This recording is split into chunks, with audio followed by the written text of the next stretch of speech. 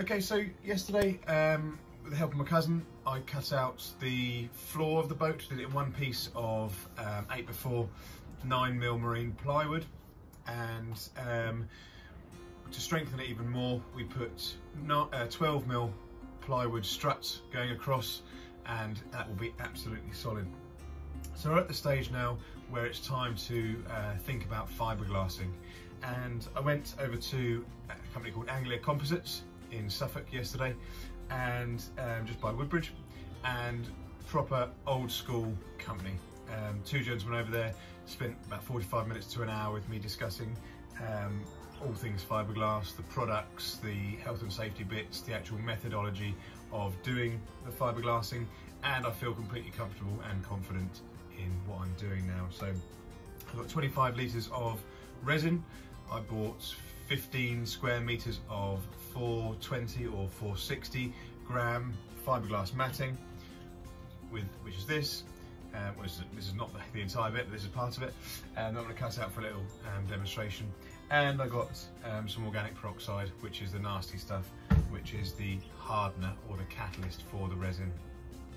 I thought it'd be useful to just go through the process that we discussed yesterday, and then that is going to be how I mat out the deck of the boat, and I'll take some photos of that process. But to be honest, dealing with these sorts of chemicals and bits, I'm not going to be wanting to film too much. However, I've sealed the floor using the resin and catalyst mix, so we'll go from there. I'm just going to pretend that this is the deck of my boat. It's a slight, I think this is 12mm plywood, so it's, and this is just an offcut I found in the shed, to be honest, so I'm not sure if it's marine or not, but this is the process I'll be going through.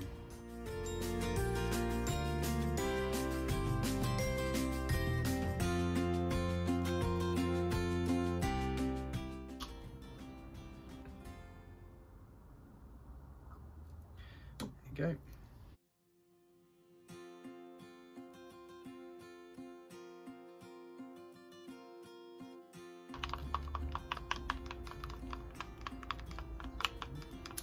I've been mixing that, you can start to really smell it now. Now the gas given off by this is styrene, which is heavier than air. So if you're in an enclosed area, make sure that you've got breathing stuff on, breathing apparatus. It shouldn't do you any harm, but I'm not going to give you much more health and safety advice than that. I'm in a nice ventilated place, and obviously there's a lot of space for the styrene to go before it affects me. Right, I've been stirring for about 3 or 4 minutes now. It's starting to thicken up a bit. I've got about 20 to 25 minutes working time with this now, and whenever I'm given a time like that, panic starts to set in, even though I've got a very small section like this to do. So first off, I need to wet the wood. So I'm just going to get a small paintbrush.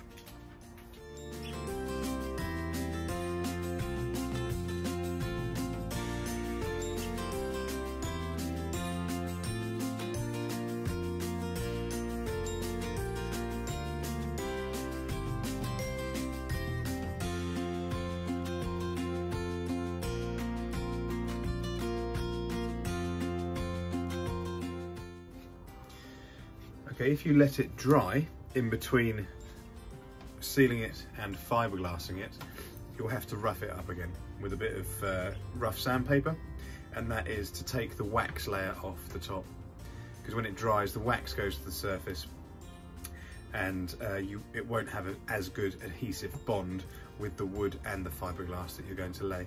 So, still wet, the wax hasn't settled, so I can lay my bit of fiberglass over the top.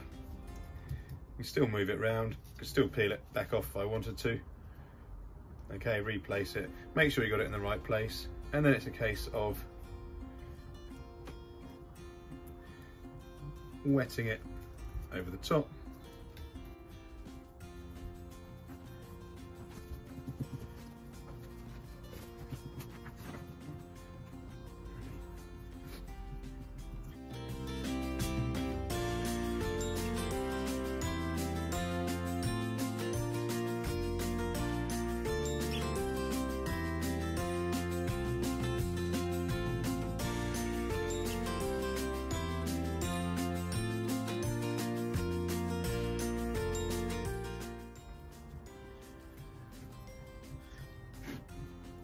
I think when I do my deck, the art's going to be getting it as flat as possible, because the flatter I get it, the less I'll have to sand or cut afterwards before I flow coat it.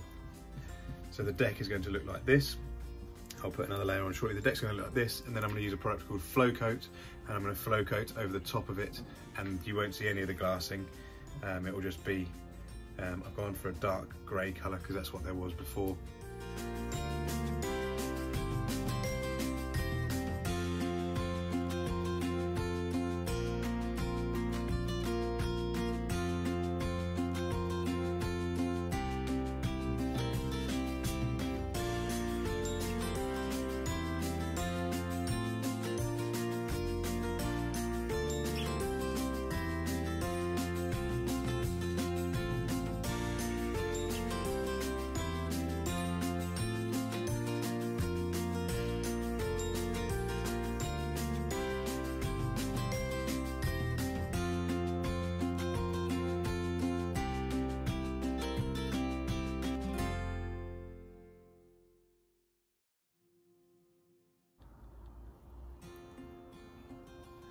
And if you're going to do this on your boat deck, if you do it nice and evenly and spread it around, and you should just be able to flow coat over the top of it without too much else to do on there, to be honest. I mean, that's going to give quite a flat, quite a good finish. So to flow coat on that, that will come up looking absolutely brilliant. Obviously this bit and around here I haven't done it, but if you look in the centre bit, if you can get it all done like that, you're laughing.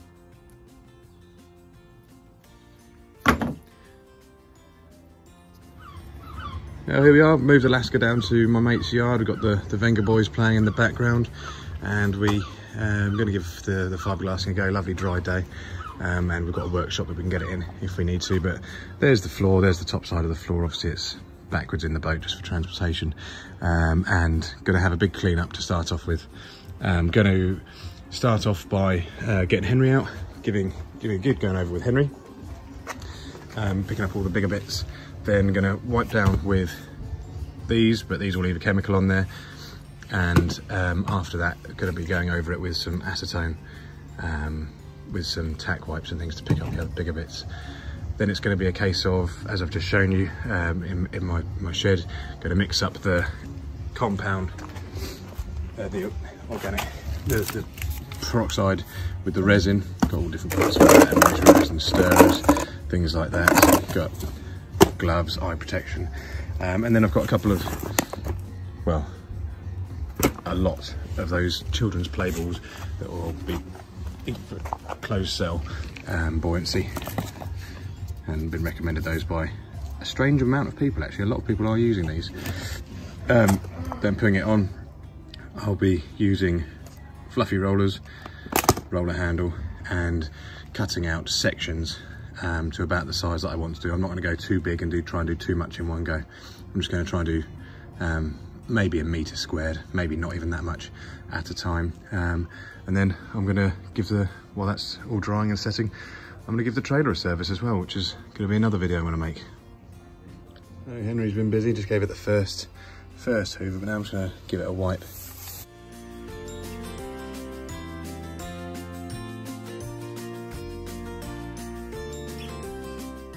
So it just shows you the difference in how much is still going to get left on there. Really important this is clean, if not there's absolutely pointless fiberglassing it. It's got to be clean, it's got to be dry, if not the fiberglass won't bond, and then you're not doing a permanent replacement, you're doing a nice temporary one that might last you 6 months, and you'll find yourself here doing it all again. I have wet wiped, and now I'm just going to show you the effectiveness of acetone. So throw a bit on. I've got all the safety gear on, by the way. I'm not messing around with anything because my vision is worth more than a boat floor. Look how quickly that evaporates off, and you're left with a nice clean marked up surface that you'll be able to fiberglass to, I hope. But now I've got to go do it with the whole boat.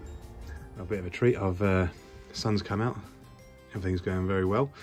Got the rear lockers in, and I've got the stringers here. I'm going to mark them with a pencil across and lengthways, and I'm going to pilot hole, and I'm going to put in some nice long screws so the floor is nice and secure all the way across. Then it's just a case of fiberglassing all the way around it, smartening up, neatening up, and I'll show you some photos of afterwards.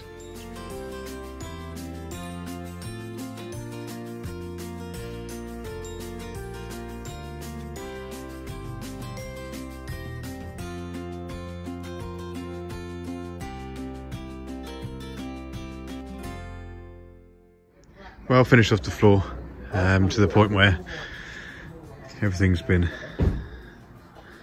glassed in. Gonna let it, put it back inside for the evening into the workshop so it can fully dry out, but all done. Thought about the water channels that come out of there, one running down that side, one even down that there, so there'll be no pools of water anywhere, and then it's gonna be a job of flow coating it. So thank you very much, and hope that's been helpful for you. I'll see you again.